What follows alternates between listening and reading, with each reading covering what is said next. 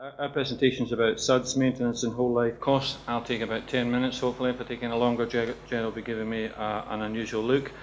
But we're just going to cover some of the things that Transport Scotland's been involved in and talk about the whole life cost tool that's available on the Scots website, but I'll talk about the detail behind that. Now, one of the first things I thought before we came along today is what is whole life costing, and these are two of the headings that we took forward when we developed the whole life cost tool. Whole life cost analysis, as I'm sure you can all read, identifies the most cost efficient solution to a problem. That's thinking about all the aspects of the construction and maintenance of a particular project or a SuDS drainage system. And I was discussing recently with one of our colleagues that heads up our maintenance delivery section, and he was mentioning that the maintenance aspect of a project is 95% of the project. The interesting part, the cutting of the ribbon, that's only about 5 or 10%, not the most important part. It's the maintenance part that's the most important part. I'm sure everybody says that, but I actually believe him. And whole life carbon is really about looking at carbon in the same aspects, looking at the construction carbon and the whole life carbon. I just thought I'd quickly go through some slides that show the perspective of why whole life costing, asset management and SuDS is important. We're living in times of austerity, we're continually told, and every pound or every element of expenditure is even more important, that we make sure that it gets extra value. The other drivers are climate change, and that's some of the things that Transport Scotland is extremely interested in. I'm sure everybody is, but it's an increasing topic, greater and greater emphasis. But over the last few years, we carried out a few studies, one by Jacobs in 2010 and another one in 2008, but obviously in more intense periods of rainfall. But one of the key things that we're looking at is identifying the sections of our asset that has flooding issues, and that's where we're focusing our efforts, similar to the approach the Highways Agency are considering that was mentioned earlier. But I thought I'd just quickly go over a history of SuDS in Scotland. Our colleagues in SEPA have mentioned to us a few times, and to others, that it's not just a good idea, it's the law, it's encapsulated in legislation, and the Water, Environment and Controlled Activities legislation requires that discharge from runoff from roads have a SuDS system, and continually emphasise two levels of treatment. And to drive all that forward in Scotland, over the last 10 or 15 years, the SuDS Working Party, of which I have been a member for the last 3 or 4, have been driving forward SuDS within Scotland, building up case studies, building up documents, delivering best practice. The group I was involved in developed the SuDS for Roads document that we saw earlier. These are the drivers and sort of current position that we are in relation to SuDS. But one of the slides I also saw from SEPA at a recent presentation talked about everybody working together, and I think that certainly resonated with me. Some of the things that we do is about coexistence, where each organisation involved in solving the problem has their own agenda and works in a particular way, but maybe doesn't work quite closely together, and then maybe we get to cooperation, coordination, and really where we're trying to be in Transport Scotland and when we're working on asset management and SuDS, it's to work in a collaborative way with all the organisations.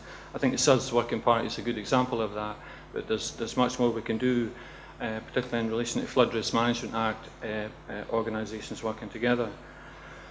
I'm going the wrong way now, I think. Oh, it's all gone horribly wrong.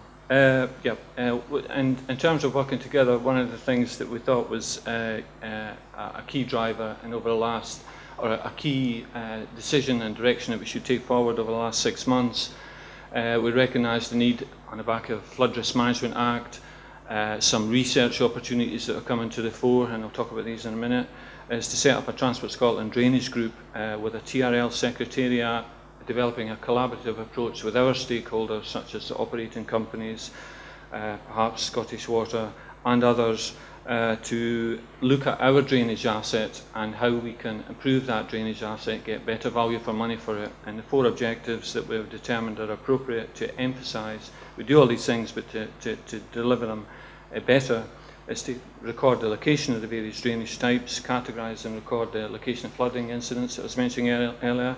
But I think the key thing is we need to look at the condition of our drainage asset and how we can categorise how it performs, and work towards developing a concise guidance document that, notwithstanding the DMRB and all the other good advice that's out there, but a guidance document that's useful for us in terms of the drainage assets that we have.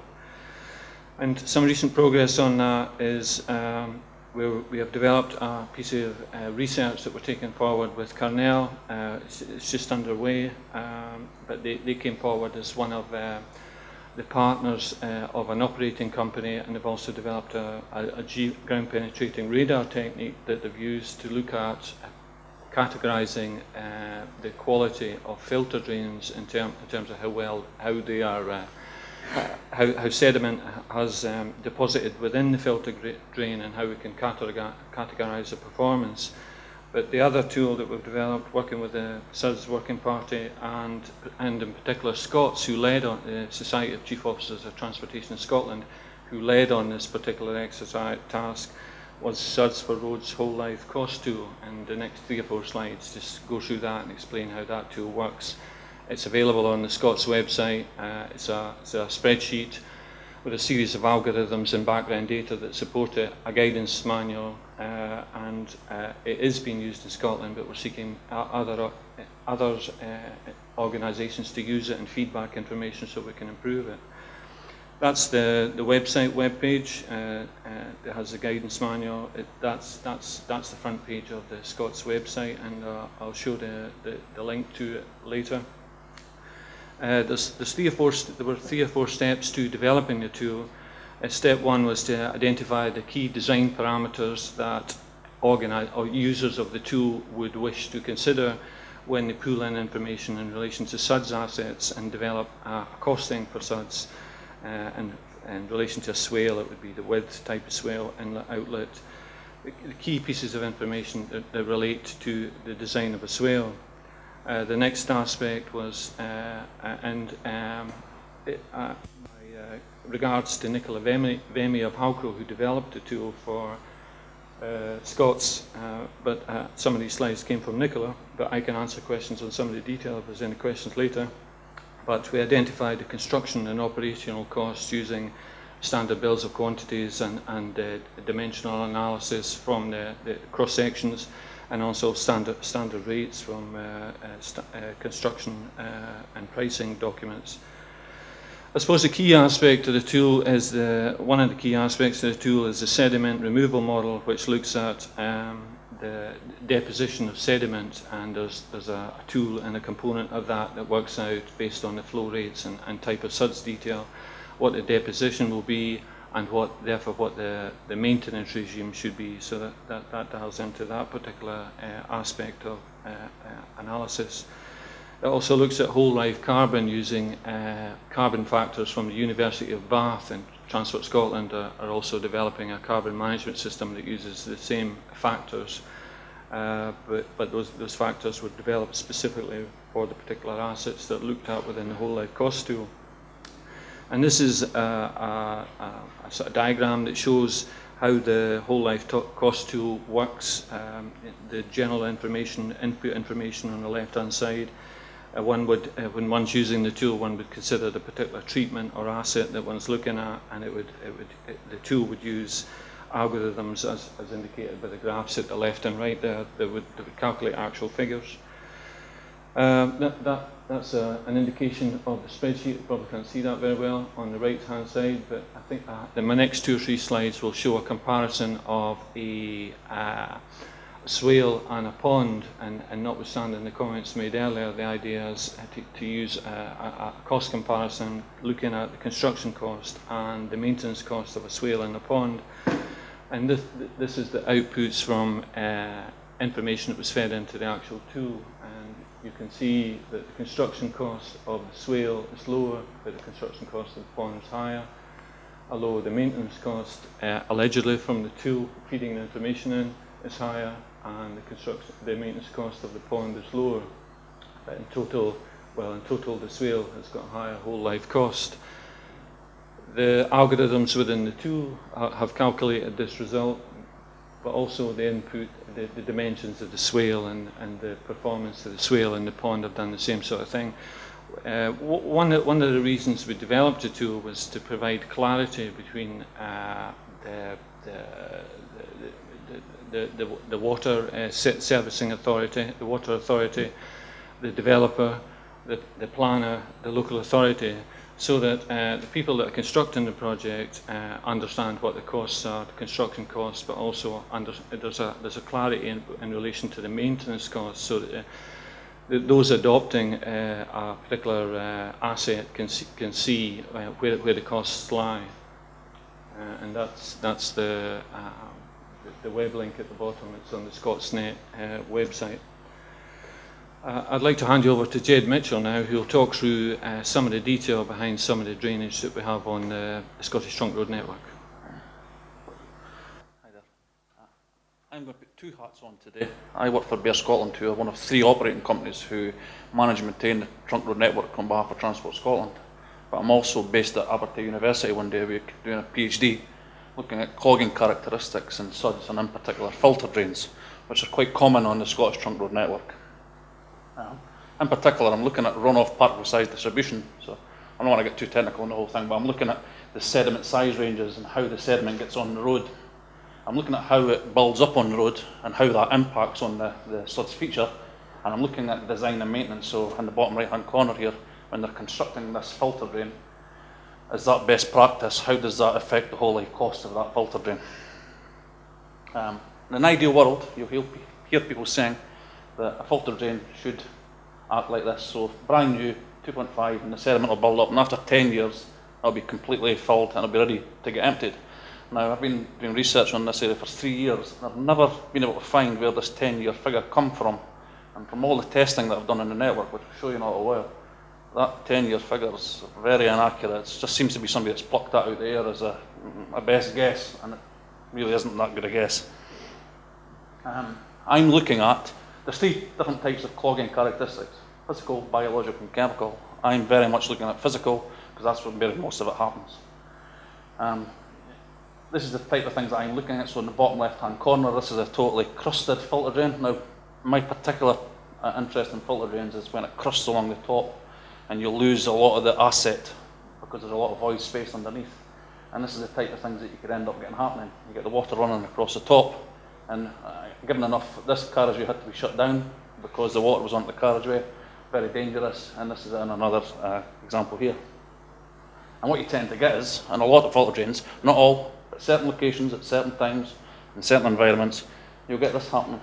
So after about 2 to 4 years, you'll start to get this kind of clogging layer. I don't know why this happens yet. This is what my current research is looking at. I've got some labs that are currently trying to work out why this happens. So I'm looking at different sediment inputs under different flow characteristics with different stone matrix within the filter drain to see how that impacts on this evolution of this. And this is what you end up getting.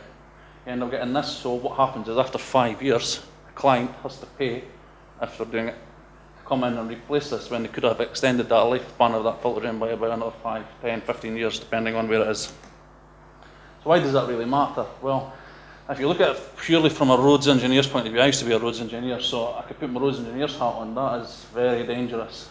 This lorry up here will plough through that okay. If you put a motorbike in that situation at high speed, on a high speed 70 mile an hour road, that could be fatal.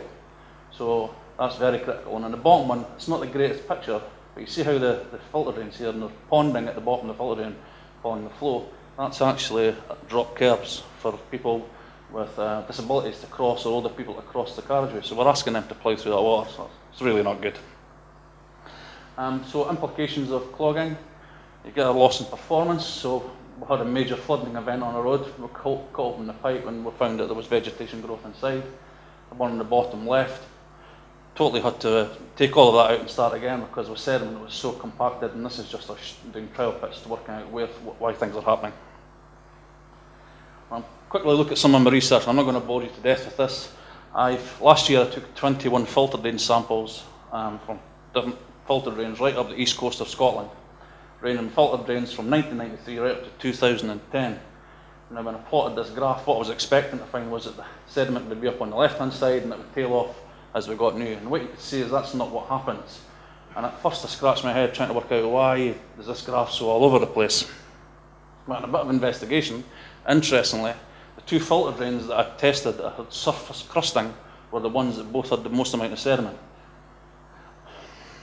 The second one was the ones that had the least amount of sediment were the ones that had sort of pre-treatment. Because what you've got to remember is when you look at these filter drains that I'm looking at, they're over the top. They take everything off the carriageway unless you put a grass strip in. And these ones all have a grass strip, so the grass strip captures the sediment, so you increase the asset life of that filter drain. And very quickly, this is the PSD, so the particle size distribution of the sediment that's in the filter drain. And what you can see is here, bear in mind this is the whole east coast of Scotland. This tells me that environmental factors influence greatly the PSD and then therefore the clogging characteristics in the filter drain. So what I'm trying to say is you have to be very clever when you specify a filter drain. For the roads engineers in here, I would imagine most of them design the road, lovely jubbly, and then they'll just put a trench in at the side of the road and throw the stone material in the filter drain without any great thought to what they're doing, because that's always been the way. Here's the grass strip that I'm talking about. Now, I put this slide up because this is a very interesting one. This grass strip's not been specified very good. It's not wide enough. So when we had up in Scotland, we had two severe winter weather events over 2 years. This was destroyed. So I took a particle size, I took sediment sample in PSD in 2008, again, and it was totally a different sediment analysis. So I just showed you that grass strips are good, but you have to be very clever about how you do them as well. Another thing that I've recently discovered is that when you have a structural barrier, you get a much higher sediment load in your filter drains. So if you look at the bottom left, when you have a curb line next to a filter drain, you'll see where it's at surface crusting and then it starts to improve as further along. I could take sediment samples at 3 different changes between 100 metres, 50 metres, 20 metres, and I'll get a different PSD and I'll get a different sediment volume within my sample. Same with junctions, same with bus laybys and exit arms to roundabouts. So again, what I'm trying to suggest there is that when you're designing these things, if you're a roads engineer, or if you're planning your maintenance regime, you've got to be very aware of your environment and what you're in. Another thing that I've been looking at is, particularly to Scotland and trunk road, and it's a rural trunk road, most of it, is the farming input into that. The top two and the one on the left at the bottom here are all farm related. I've taken all of these photographs. The one on the top right, this was at a farm access junction. That sediment was for 100 metres along that road plus.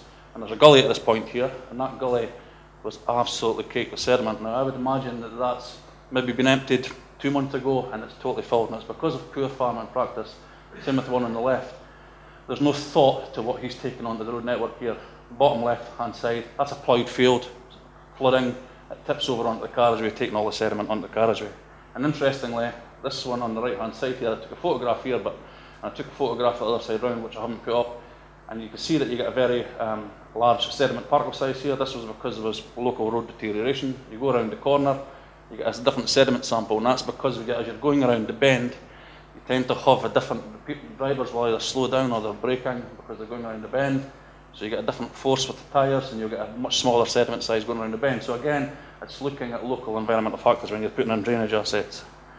Now interestingly, I've watched all the presentations today and everybody seems to put up gullies as block gullies, which is I think quite interesting, because that just demonstrates if you don't get the maintenance right, you're never going to get your asset to live its life. And this, if you can imagine what you're seeing in there, this is what's going into the filter drains on the end of carriageways because they're over the top. And some consequences of poor maintenance. Now again, from the roads point of view, from the safety point of view, if nothing else, the one on the bottom left, that carriageway had to be shut down because that's fatal. You're going to have deaths at the back end of that, and you can see the surcharge in the filter drain. But it's not all doom and gloom. There is some innovative technologies that are coming onto the market nowadays. And you heard somebody mentioning Carnell earlier on. This is a company called Carnell, who now are in situ cleaning filter drains. One of the arguments you always hear is that we don't like putting filter drains because you've got to close the carriageway to clean it. Well, this company, they could actually do it in situ. And the good thing about that is, the bottom left hand side, that's all the sediment that's come out the filter drain. And what they do is they're able to put the same stone back into the carriageway. So that technology, and amongst other things, for this one here, same company. I've got nothing to do with Carnell, by the way. I'm just saying that these are one of the companies that are appearing on the scene just now, and they seem to be doing very good practice. This is GPR. This is a ground penetrating radar. They could drive along the side of the carriageway at a good speed, and they could analyse the filter drain using GPR and tell you what kind of sediment buildup we've got without actually having to do any intrusive investigation. So they could do that probably 4, 5, 6, 10 times more than what you can do come along. Normally you would come along and dig a trench and analyse what you've got. And this is the kind of output you get. Good because there's a lot of yellow, bad because there's a lot of purple, and varied because there's a mixture. And interestingly for me, for my PhD, I'm interested in the bottom one, why you get this kind of a varied kind of a component there. So some conclusions from my research. For filter drains on trunk road networks, remember, where you take, there's very little pre-treatment, particles bigger than 1 millimetre tend to contribute to surface clogging, because what happens is, if it's a road particle breaking up of a road, it enters a filter drain, and as sediments enter with it, you get this bridging. And I've been able to prove that through some sophisticated scanning equipment that I use at the university, which I haven't put up today, I just don't have enough time. You look at some of the research from clogging, when you look at Australia and America in particular, they use them using infiltration trenches, and they'll tell you that all the clogging's down at the 6 micron stage, and they're right, but it's because they've got a lot of pre-treatment going on. This is a totally different kettle of fish. Sediment build-up and surface clogging are dependent on site-specific variables. I've taken a lot of tests of filter drains over a 1 kilometre chainage, and I get a different result along that chainage. So it's very difficult to then specify something that's going to work in all conditions. You get a wide variation in build-up rates across catchments. Now that'd be even, it's particularly relevant down in England where you've got much more higher volumes of traffic, because there is a relationship between sediment build-up and volume of traffic, because you've got more traffic, more tyres, etc., etc. Pre-treatment, if you put a grass strip or something in, it certainly will help. Particles, like 50% in some locations, especially when you have the bad weather. Picture on the top right is very interesting. That's a filter drain there, and normally under conditions like that, this vehicle would lean over to one side, but it's got so much sediment in it, it could support that vehicle. And that's me.